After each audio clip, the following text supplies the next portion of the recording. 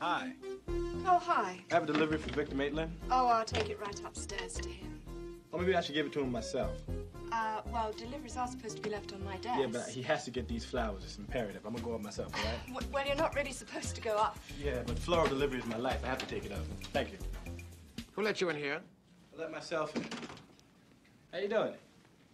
I have to ask you some questions about Michael Tandino. I'm sorry.